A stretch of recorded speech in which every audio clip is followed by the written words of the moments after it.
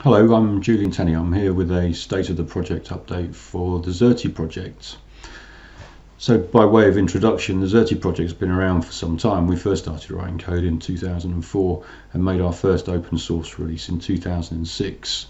We started developing Xerte Online toolkits, the browser-based version of the tools, in 2008, and we joined the Apereo Foundation in 2014. So we are a successful and well-established project with large communities of users all over the world, but particularly in the UK and in Northern Europe.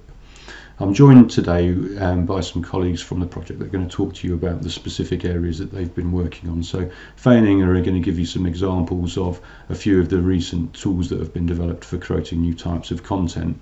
And we're proud as a project to be driven by real world use cases. We work with practitioners to help them develop tools that answer real world situations that they are finding in their teaching and learning activities.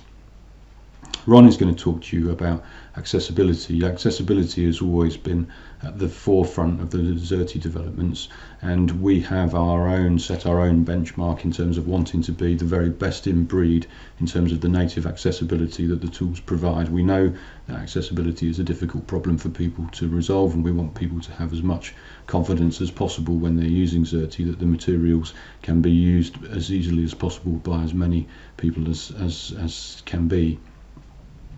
Tom is going to talk to you about the standards work that he's doing around LTI and XAPI, and this is really exciting. I'm not aware of another tool that has such a comprehensive implementation of the standards, and it creates some really exciting opportunities for the projects in terms of the very granular data that can be tracked when using the tools, and that information, how that can be used to help educators create better content through a greater understanding of how learners are interacting with the materials that they're creating.